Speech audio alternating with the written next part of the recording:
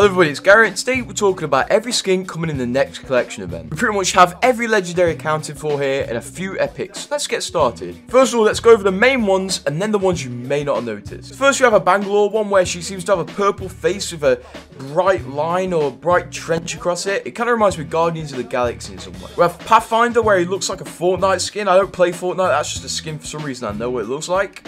Then we have Fuse where he has a half-naked skin, which is it plays him with a meme everyone was making, but it's pretty cool. He has some scar tattoo type of thing. And then next we have the Wraith. This Wraith skin is pretty nice, it's pretty futuristic. It's kind of also the same as the Bangalore one. It definitely fits with the name of evolution because it looks like some sort of evolved Wraith. She's evolved to be more annoying. We have a Lifeline skin, which once again looks like some sort of futuristic skin. She's got huge shoulder pads. It looks kind of 80s inspired, I'm not sure though.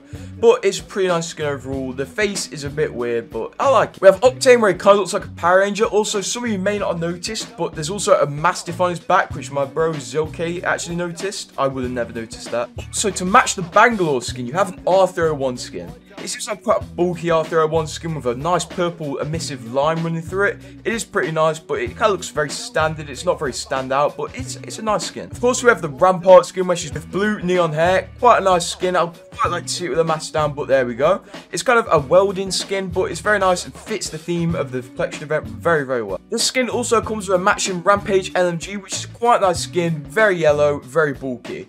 The theme seems to be very bulky and very futuristic weapons, but I kind of like this. It's alright. I'm not sure if the site's going to be pay to win though. And the weapon skin to match the Wraith skin is a Sentinel. Seems like an alright skin, nothing stand out. We did get a Sentinel last collection event, so I hope they don't keep bringing this gun back. We do get a rare Lifeline skin, but that's actually come with a tracker, so you can get that completely for free. It also seems we may be getting an Epic Mirage skin, as when it showcases all the skins, it actually pans past an Epic Mirage skin. I don't know if this is actually an existing skin or a new one, but you guys tell me. Also, on top of this, we're getting an Epic Lifeline banner and also the Rampart Heirloom banner, which is actually just her holding it with some bubblegum, but I'm not sure what the animation was going to be. I feel like the animation is going to be quite nice. But there you go. There's pretty much every skin visible in that really bad trailer, but I hope you guys enjoyed, and I'll see you soon, folks. Remember to subscribe for Apex news straight to the sub box.